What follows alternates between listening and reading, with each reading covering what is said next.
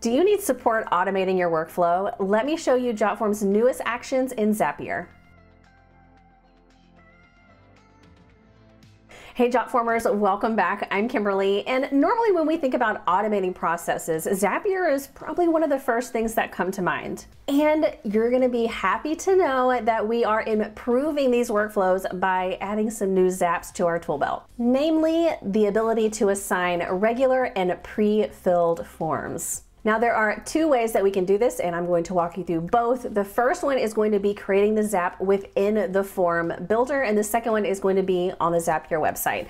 So let's go ahead and get started. I have a form already pulled up, so I'm gonna go up to the top, we're gonna go to settings, and then over on the left-hand side, integrations, and then we are going to search for Zapier. Now from here, if you haven't already connected your account, there's going to be a button right here that you will need to click on and authenticate your account. But from here, we can pretty much choose how we want to use this. I think I'm going to go ahead and use the Google Contacts template. So anytime I add a new Google contact, I want it to send them this form. So I'm going to go ahead and click on Use this Zap. Then I'm pretty much just going to follow the prompts to get it set up. We're going to choose Get Started. It looks like I already have my Jotform account selected. If you're at this step and you haven't authenticated, you definitely want to do that here. I'm going to go ahead and click Next. Now we need to choose which form we want this to happen on. And yes, I'm going to go ahead and choose this one, the Zapier actions that we're on. We'll choose Next. I'm going to choose the Google Contacts account. Next. Now we want to choose which piece of the contact we want to fill the form with. So I'm going to go ahead and choose the first name, last name, and then the email and the phone number.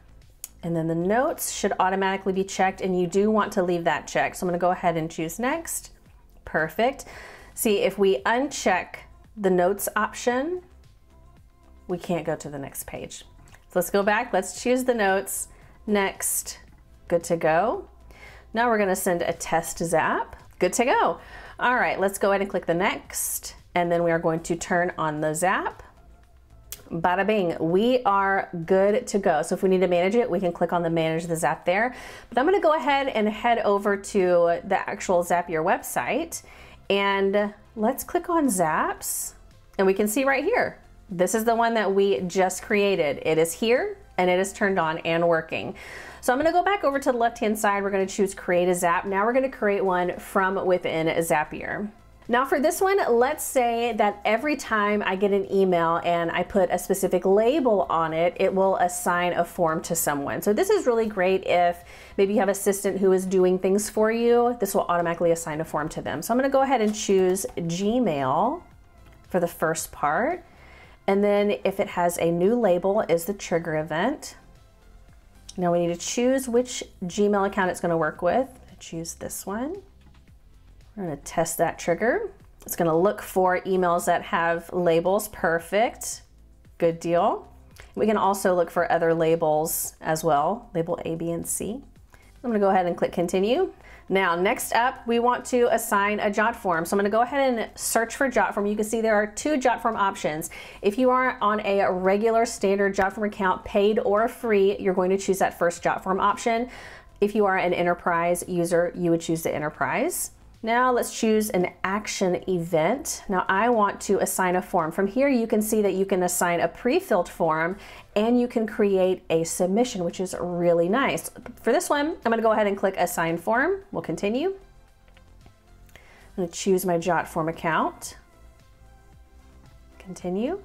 Now we're going to choose a form that we would like to assign. I'm gonna go ahead and keep the same one. And now we can enter in an assignee email. Now if we click here, it's gonna give us options. So maybe there's an email within the email that we just labeled, or if we want it to go to a specific person, we can put this here. So let's say I wanna send this to my assistant. I'm just gonna go ahead and put my email in here. Perfect. If you would like to put a message here, you can, but then we can also change the permissions from here. So submit and edit later, submit only, or submit and view it later. I think submit and edit later is good. So I'm gonna go ahead and leave it there. We'll do continue. Perfect. Everything looks good. Let's go ahead and test it. And there we go, we are good to go. Let's turn on the Zap. Awesome, our Zap is on. Let's go to the Zaps. So now we can see that both of these apps that we just created for this video are on and are running, and it's as simple as that. If you have any questions about how to utilize these new functions within Zapier or any questions about Zapier, please let us know, and I'll see you next time.